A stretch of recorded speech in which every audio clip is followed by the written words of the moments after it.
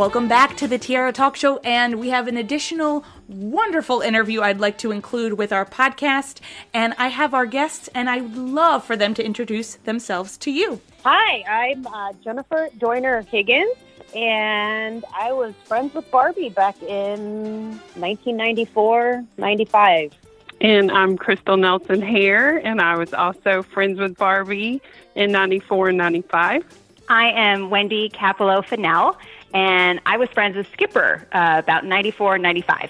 And I'm Kelley Hubbard Belue, and I was besties with Barbie and friends with Skipper in 94 and 95.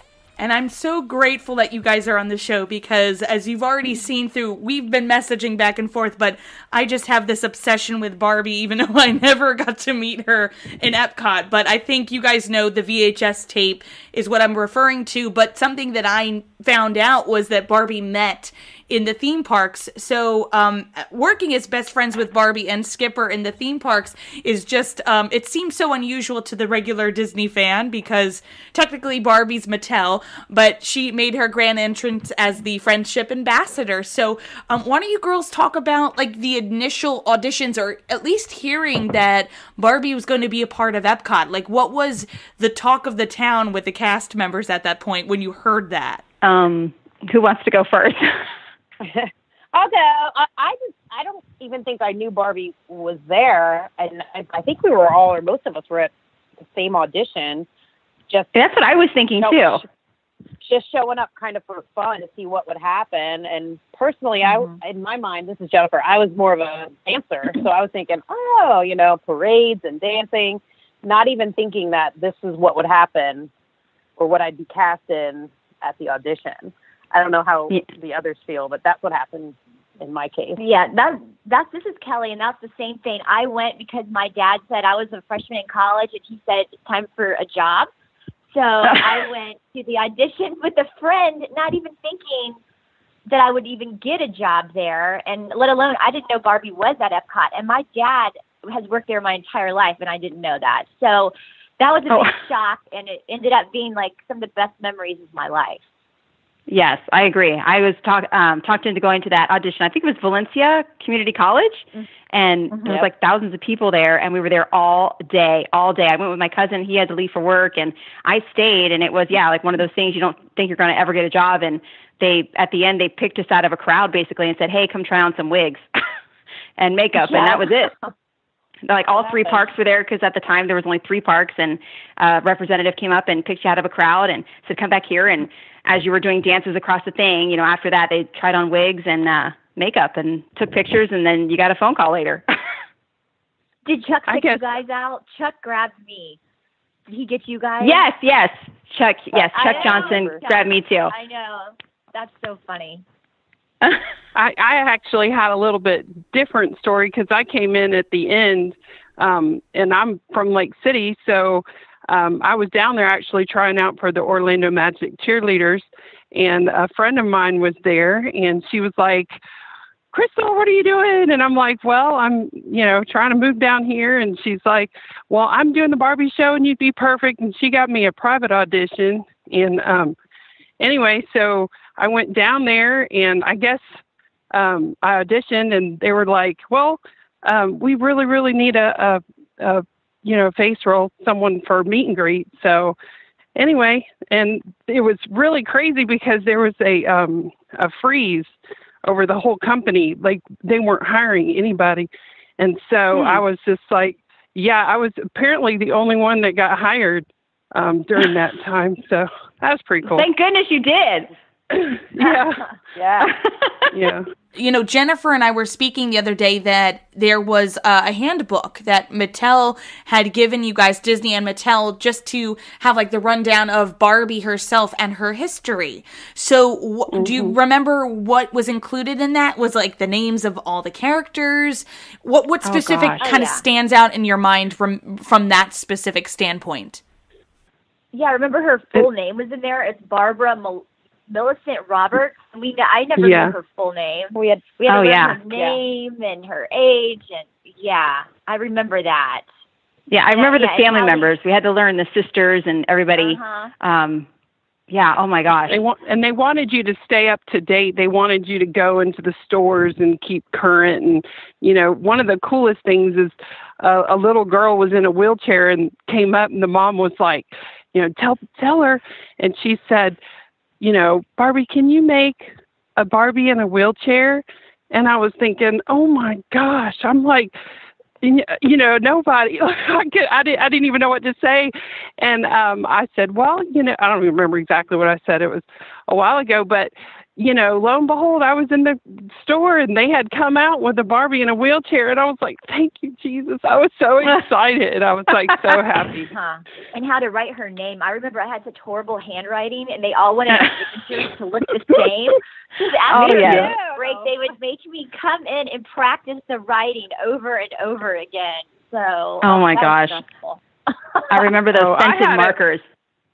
Oh yeah, those were awesome. They smelled so good. I still have them. I think I have a pink and a purple one. Oh, how funny! And bobby pins and earrings. My daughter's. Oh yeah, the wig cap, everything. I think I still have the pacifier earrings. I think Yep. That's insane. And I have my LA gears, but they fell apart. They like died. But you remember? Oh my gosh! Oh yes, that they was light up cool LA gears. Yeah, they had the light in the back, and that wasn't like common back then. Like the light in the back of the sneaker was like you were cool, right? Those. So, yeah, and I had the Skipper had the pink high top Converse, I think it was, and I don't think they were in back then, but they came back. Like I want to say, a couple years ago they came back. I was in the store with my daughter, and I was like, oh my gosh! I said I wore those. Yeah. Oh gosh, I love all the styles. I'm so glad you brought up the clothing itself, because there are such fabulous outfits. Like I honestly love any type of 90s gear, especially when they had this show. They had all the dresses and everything. But I think Barbie and Skipper, like you guys looked so fabulous. From the photos I've seen, it always looked like you guys had really comfortable outfits. Thank gosh, because we all know that the princesses don't always have the most comfortable outfits, especially in 90-degree heat. So I love that. That's for sure. But we still had to wear stockings for some reason. Yes, and we could not show our belly button. That was the even thing. Though it was the midriff, we could not. Yeah, we couldn't show our belly button, so that skirt had to come above our belly button.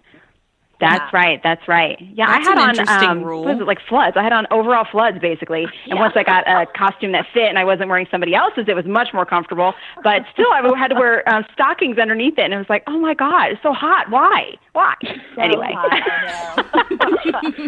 And then what about the show itself? Because I'm assuming a lot of kids came up to you maybe after a show occurred, and were asking questions maybe about the show. So did you guys at least have to know the synopsis of the show and the songs, just so you weren't like, oh, that's what you're talking about, something like that? Yeah, absolutely, we did. And I think we had to watch the show, didn't we? Yeah, we did. We had to watch it. It was cute. I loved it. It was really catchy. The Barbie theme song was very catchy. Play over and over in your head. So yes, exactly. After I watched that video of yours, Tammy, I heard it and I was like, oh my gosh! And then it got stuck in my head. Because you guys got it in the limo I've been too. singing it all day. Yep. Yes, it was. It was blaring out of the speakers. Limo, Barbie's World. Oh my gosh. Let's talk about that limo, because I thought it was like the coolest thing ever, and you girls got to ride in it. So tell me every single detail I need to know. Go ahead. Oh my gosh. I think we took it for granted because it was like, okay, get in the car, after a while. For sure. It was like, wasn't it gray inside? Yeah, gray. It was gray. I don't and it remember. sunk down in the middle where it was so long. Yeah. It was too long. And so it sunk It looked like it was going to break in the middle. It was so long. Yeah. Yeah. I think it was like gray velvety or something inside, and a lot of glass and mirrors. I remember brushes and combs. Mm-hmm. I remember being stranded many of times. What's that? It broke down several times. They ended up getting a Saab convertible. That's right. Remember? Yes, I do. Saab, yeah. That was fun. Mike Russell actually rolled my stomach. I was caught. I was still up in there waving, and he started to shut the sunroof, and it was closing on my ribs, and I was like banging. And then Ken, our friend Ken, finally was like, "Oh, let her out." I thought my wrist was crushed. And I smashed my fingers in the door and had to go to first aid. Oh my gosh. Fun times in that limo. Fun times. Oh my gosh. I took a nap in that limo. Did you? I had a bird poo on my arm, and Bernie ran in the limo, got a towel, and then I went back in the limo to clean my arm, and she's walking back and forth, bent over in front of the windows because everybody came to the windows to take pictures. Oh yeah, that was hilarious. Oh gosh. Well, were there a lot of diehard Barbie fans that ever came in line and greeted you with any particular questions? Oh, I had one lady, she had bags full of original Barbies in the boxes and asked to have them all signed. Oh my gosh. And asked me, or asked right out the gate, are you real? Are you her? And I said, yeah. And signed them. She said, well, good, because none of these would be worth anything if you were. And I was thinking, oh my gosh. Oh. Yeah, so that was interesting. And she was first one there, very first set. She must have been there since they opened, but yeah, she was diehard for sure. Wow. So what was it like when your time was off, when you had those, extra 15, 20 minutes? Did you guys, when you had a break for lunch, did you go to a specific country for lunch or something like that? Was there anything you had to go to at least, once a week or something like that, like a hangout? Oh, Wendy, I have a great memory because I always loved that chocolate cake that they had at the Odyssey. And when they didn't have it, they had it at American Adventure. So Mike would drive us behind, over to American Adventure really quick to grab that cake. And I just remember you always with me because I had to have that cake. I loved it. Yes. At least once a week. If not at least once a week. Yeah, as far as I remember, we just went to we had our breaks. We went back to the break room and, either had a drink or whatever, and that's it. Because then by the time you got back in, from the ride, you had about, 15, 20 minutes, if that. And then you get back in and do the whole thing over again because you had to drive backstage to get to the other gate that you had to come out of. But lunch was always, either at the Odyssey or once a week we would go and get the cake. Yeah, get the cake. I loved that. I missed that cake. Oh. Yeah. And it was funny because you couldn't get your costume dirty, so you either had to take half of it off, or remember we had those lab jackets we wore? Mm-hmm. Yep. And we used to walk to lunch with those. No, smock. That's right. The smock. That's right. The smock. Yes. Lab jacket. My question, another question for you guys is why, in your opinion, do you think that anybody, Disney fans who would come regularly, did they have a problem? Was there ever a stigma to Barbie as there is now about her, intruding in Epcot, basically? I don't some people I don't remember it. I don't remember that at all. People were why are you here? I think it was more of the people, kind of, the feminists then, they didn't like it. I remember people saying, you're making girls anorexic. Why are you even at Disney World? I remember that one lady. And she gosh. I'll never forget that. I was not happy about Barbie at Epcot. But I do know because back then in the mid-90s, Epcot was not really a family-oriented park. Because I remember growing up, we did not enjoy going to Epcot, my brother and sister, because we thought it was boring because it was just the countries except for Spaceship Earth. So I think one of the reasons they partnered is to draw kids back in, and they also started to have character shows there and other characters like the character Carnival and all of these other shows to try to get children back over to Epcot. And that was, and that's why Barbie wasn't really there that long, because once they were able to succeed in that, I think they just kind of, thanks for the stage, see ya, I was told they had a 4-year contract and it ended early, I guess. But I do know that the cart that sold Barbies right next to the meet and greet area was the highest selling merchandise on property. Oh, wow. Look at that. Yeah. Mm-hmm. And that was the Disney World Barbie, right? The one with the Disney ears, the they Mickey had ears. A couple of different. They had the Disney World Barbie, and they also had Paint and Dazzle, which was her costume. And the lines were always full. I don't ever remember a time when the line was not at capacity. Mm-hmm. No, for sure, and that the show wasn't packed. I mean, it definitely brought in, revenue for the park for sure. For what is it, 3 years they were there? So about a year and a half, I guess. That at least for the show. I don't know how long Barbie was there. So who was there? Who was the last Barbie? One of the last Barbies? Like how long was your contract till? I think we all were. I was the weekend Barbie because I was in college, and I was there till they took it away, like in 95. Yeah. So they did take it away in 95. I was there Monday through Friday. Mm-hmm.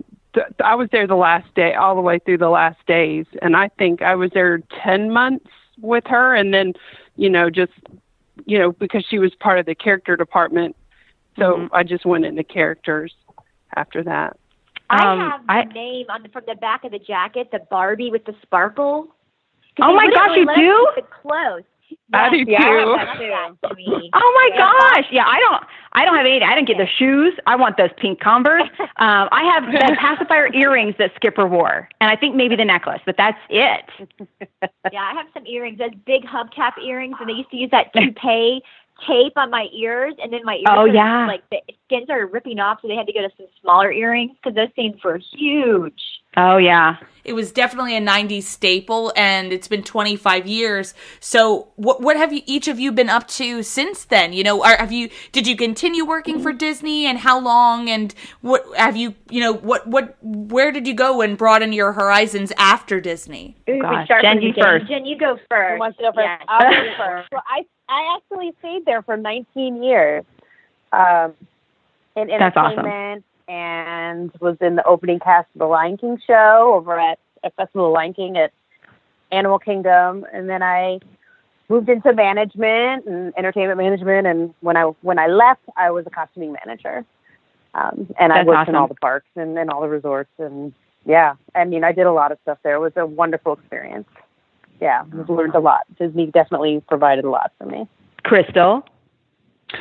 Well, I actually got with my high school sweetheart and moved back home to Lake City. And I have 3 kids. I still teach dance. I have 2 dance teams, that one that travels and then one with my daughter's school. And then I also help my husband with, he works for FCA, which is Fellowship of Christian Athletes. And so we work with youth a lot and take trips and plan movie days and concerts and all kinds of fun stuff for kids. And so that's that. And right now I'm looking at the Swanee River. It flows through my backyard, and that's what we do. We're just doing day by day. That's awesome. I actually stayed working at Disney until 1998, and let's see, after Barbie, I went to Tokyo Disney and worked there for 7 months and came back and just continued to work with Disney in different face roles. I was friends with other ladies. And and then I left and moved to California and married my husband. But I'm not in California now. I'm in Arizona. It's been amazing, and Disney has definitely given me a lot in my life, and I'd be nowhere without it. I loved it. It was the best experience of my life. Yep, same. Well, after Barbie went away, I got a paid internship in media relations at Disney. So I was there for about a year. And then I went on to become a news reporter, weather anchor in Kentucky and Savannah. And then I met my husband and married him. And now we live in Atlanta, Georgia. And he does sports talk radio, and I drive the kids to all their practices. Yeah. I was going to say, that's the other thing. I drive kids everywhere. I feel like I'm in the car nonstop. Never did I envision this. No. Not in Barbie world. Not in Barbie world. Signing autographs, as Skipper and Barbie, and with a line of people. Never envisioned I'd be carting kids around to all their stuff. Yeah. Now, the next time you cart them around, here's what you got to do. You got to play, in Barbie's world in the car and just randomly play. And they'll be like, what in the world is going on? Would be hilarious. Yes. I did show my 14-year-old that video yesterday, the girls at Epcot. She's like, what is that? So I know. It's very funny. And she did say that Epcot looks the same. So that was her comment. Oh, 14-year-old. okay. So. Oh, there you go. I really want to thank you guys so much for being able to talk 90s with me. If there's anything, if there's anything you'd like to say to any of the big Barbie fans out there besides me, what would you like to say to those girls and those boys in particular? Because they are, as you saw, I did send you some photos. Some of them are posting photos of, meeting you guys. So that was a treat for them. So what would you like to say to the fans? Jen? Oh, boy. Thanks for the memory. I know. Let's go in order again. No, it was definitely, it was a blessing and a proud moment. And just, it was the start of my Disney career. I never thought I thought I was going to just do this thing and then, leave when I was done. And 19 years later, and now I'm a director for a technology company. And without all of the experiences and things that I learned out there, and and Barbie started it all off, I wouldn't be where I am today. So that's how that's where I'm at with it. That's where I'm at. Yeah, that's where I'm at. Yeah, it was definitely an honor. It was such an honor and a dream come true. I had 2 dreams growing up, and one was to have my own dance studio, which I did after I came home. I opened up a studio for a while. And the other was to work at Disney. And I tell you what, it's nothing can compare. It's the most rewarding job in the whole world. And I wouldn't trade it for millions of dollars. And anyway, I would just say thank you to everybody, because it was so special. Yes, I agree. I was honored to be picked to play, Skipper. I liked being the little sister. I am a little sister, so I understood it. And it was the time of my life. And thanks to Barbie and all the fans that it was even possible. So it all changed my life for the better. And I'll never forget it. It was the time of my life for sure. I agree. And I just think it was just so much fun. And it just gives you so much joy to see how much joy you're giving to a child, a little girl who just looks up to you and thinks that you are Barbie. Just to see their faces light up, it just was just a feeling that you just can't really describe. And it's funny, about a year ago, a girl at my church I shouldn't say a girl, she's a grown lady, came up and she's had a picture, and it was me with her as a little girl when she gosh, to see Barbie. And I about died. I'm like, are you kidding me? So you just don't realize where your pictures are throughout the entire world. We saw people from all countries. So it was just an experience of a lifetime. And I know you girls, I just love you guys, and just all the times that we had together. It was just awesome. Awesome. We should have a reunion. I was going to say, that's the other thing. The friends and, it's the friends and the family that you make working there and just being there. It's crazy. It's amazing. It is amazing. With Barbie